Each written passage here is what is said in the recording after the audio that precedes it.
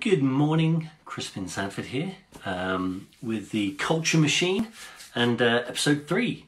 So this is an introduction to the ways and means and channels of the executive artist. So I'm going to read through this. This is the third part, and then we'll discuss. So an executive artist is someone who not only produces works of art, but is a professional in their business operations, is disciplined in their approach and execution. I call this an executive artist. Someone who can establish, build, run, and expand their career as a business is the whole kit and caboodle, a complete package with the world as their oyster and them as the pearl.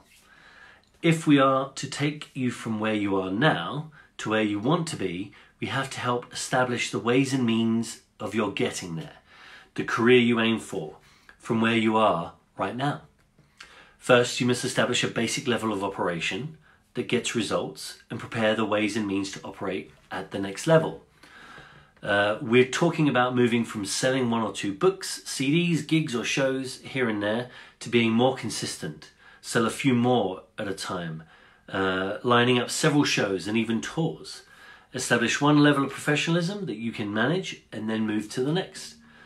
Why am I talking about being a professional? Because that's what you admire. That's what we all admire.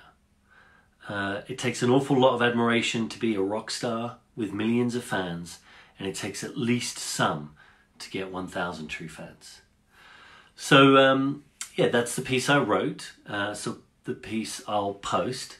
And those are the ideas behind moving from the level you're at to the next level. Now, some of you I know are already viable. One in particular, I know we'll be getting together on the weekend, next weekend. But even still, the level you're at now, we need to then move you to the next level, right? So even if the person hasn't quite established viability, then they need to establish the operations that will enable them to get to viability. If you've established viability, then we need to establish the next level of operations to get you to the next level.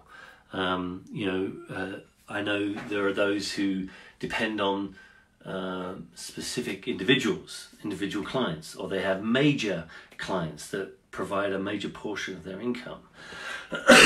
So we've got to do the work necessary to ensure, should that client be lost, should several clients be lost, several major clients be lost, that you would have already done what it takes to maintain a level of viability, so that no matter what happens, you're still viable and expanding, so that you can continue to do your work, live the life that you've established, and work towards the next level of operations and a next level of